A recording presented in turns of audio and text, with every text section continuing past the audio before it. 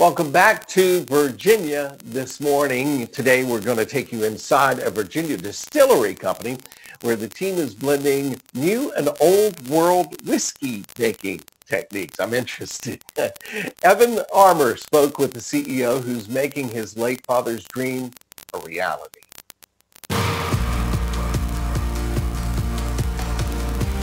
Welcome to Virginia Distillery Company in Lovingston. I always describe Virginia Distillery Company as an American single malt whiskey company because that's really what makes us different. If you haven't heard of American Single Malt, CEO Gareth Moore says that's because it's new. Most folks are making traditional things like bourbon or rye or other types of whiskey that Americans are used to. American Single Malt is a brand new category, and single malt in general is something that people would normally associate with Scotland or Ireland or even certain parts of Japan. So we're trying to bring old world techniques and technology here to America and make it our own. And he says this 100 acres of land in the foothills of the Blue Ridge Mountains, which sees hot summers and cool winters, offers the perfect place to make it happen. We're blessed to be in the climate that we're in here in Central Virginia because it provides a very unique and dynamic climate to age the whiskey. Here's how he breaks down the American single malt process. It's 100% malted barley that goes into it. We use the big copper pot stills behind me, the double distillation process. And then we age in 3 different types of casks. We use former bourbon casks that we get from Kentucky. We use former sherry casks, which come from Spain. And then our real secret sauce, we like to call it, is our cuvee casks, which is a cask that was previously used to hold European red wine. But then we shave the inside of it, recooper it, and re-char it. And it produces a really fabulous whiskey in a relatively short period of time. While Moore is running the distillery now, that wasn't always the plan. It started as what he calls his late father's retirement project. He was an Irish immigrant, came over with my mother in the early 1970s and made Virginia their adopted home. And so it's a project that I took up in 2013 when he passed unexpectedly, and wasn't something I was really prepared for in terms of understanding the whiskey industry in general, or anything about distilling specifically. But I've learned a lot in the last 7 years, and seeing through my father's vision to realities is really what's made this a very special endeavor for me. One of those visions, the flagship product. Virginia Distillery Company recently released the first American single malt in its Courage and Conviction series. And that name, Courage and Conviction, also ties back to Moore's father. It was my late father's catchphrase of always have the courage of your convictions. And I think that's something that's been a mantra that's helped the company grow over the past several years.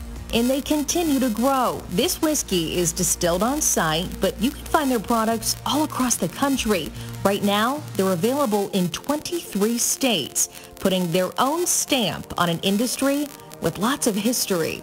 What I really hope people take away from Virginia Distillery is that we're part of a very long American tradition of taking the traditions and techniques from the old world, bringing it to the new world, and then not just trying to replicate it, but trying to make it our own, trying to make it better. And we've been doing that for hundreds of years, whether you think about hamburgers or hot dogs coming from Germany or pizza from Italy. They aren't the traditional foods that you're going to see in Europe, but they've been adapted for the American palate, and there's not much more than a hot dog to describe an American food. And so we're trying to do that with whiskey, and taking something that is traditionally an old world product, single malt, and doing it here in Virginia, not describing success as having an identical copy of what a traditional Scotch would be like, but making it our own, giving it a sense of place, allowing the climate to really put a unique impression on the whiskey, and ultimately having a product that we're very proud of. And a product that's made in Virginia.